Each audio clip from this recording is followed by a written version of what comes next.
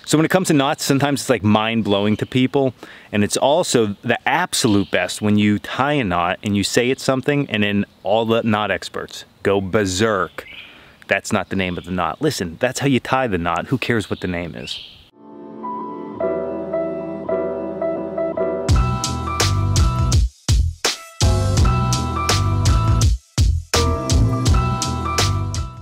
Now listen, I'm just joking around with everybody, but it is funny, and listen, if you tie enough knots and you're just like, it's functional and you understand how to tie a knot, at the end of the day, that's all that really matters. If you get the name wrong, you get the name wrong. And the reason I'm saying all this is because every time we talk about a jam knot, people say the Canadian jam knot, or it's not a Canadian jam knot, it's a jam knot. Somebody made that name up, and well, people make names up all the time. But the point being, I'm gonna show you when we think about jam knots or Canadian jam knots or whatever you wanna call the thing, I'm gonna show you a really good jam knot and a trick to it that's going to make it just that much better for you. Now most of us carry either some type of bank line or paracord. For a jam knot, I have found that paracord works way better, like a million times better, but there's a key to doing it.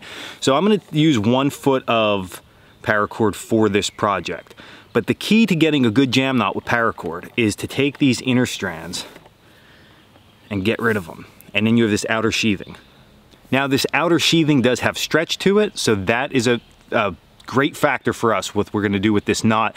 Also, think of it as like loose material that jams up on itself, so it makes the knot even tighter. Now the thing with this knot is that when you really tie it and it's on there super tight, it's sort of like that's where it's at, okay? If you want to get that thing free, trying to pick it apart and get the knot apart I mean, it can be done. It's just easier just to cut it right off or whatever you put it on. So stuff that's more permanent is when I use this. So we're gonna take the sheathing, and what we're gonna do is at the end of it, we're just gonna put an overhand knot, simple overhand knot. So make your loop and then stick your end into the loop. Now what's important is when you are making this, you don't need a big end hanging out here. Some applications, yes, but primarily you can pull that pretty close to the end of where you're going to be tying off to.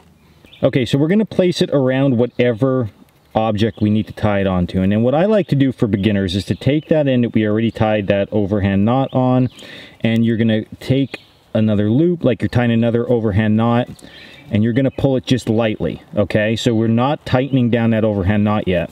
So you have that in place. What you're going to do then is you're going to take the other end of the line and slide it through there, and then you're going to tighten down the rest of that overhand knot onto that line. Now we can go ahead and we can pull this and we can work this back and forth. So you can see that that stop knot we initially put in there is tightening down against that line.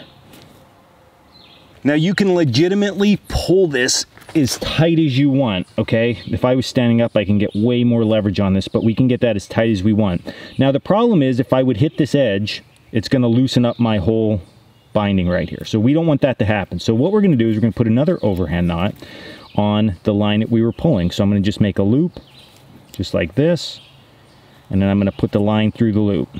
And then what I can do is I can pull this. Now it's important that we work this overhand knot down all the way like this, totally against where we tightened it, okay? Pull that super tight. And now this is super tight, all right? Where we were binding, we have a stop knot holding it and another stop knot. That thing is not going anywhere. We can trim this, and now we are totally set to go. And then I trimmed it up, so very little cordage used in this. Now you might be thinking, well, why are you just gonna wrap it around a stick? Well, I'm gonna show you in future videos some projects that you can utilize this with, and there's also other things you can do with lashings if you have very minimal cordage, which we'll get into in future videos also. But understanding that knot, again, another tool for the toolbox, you can utilize that if you get yourself in a situation you're like, man, I need this thing bound up, I don't have a lot of cordage, or maybe I don't have enough room to wrap up everything with a big lashing. This might be an option. So add it to your toolbox, give it a try. It's really easy. You can run out to your kit right now, get a small piece of paracord, pull the insides out and do that. But again, that paracord locks itself in place so well, and that stretch works to our advantage in this case. So it's definitely the best when you pull out those inner strands and you use paracord. So hey, I hope you enjoyed this video. Another simple, easy trick tip to make camp life that much more fun, your outings that much more enjoyable. So this was Dan Walwack with Coalcracker Bushcraft. As always, check us out at coalcrackerbushcraft.com, and until the next video, stay in the woods.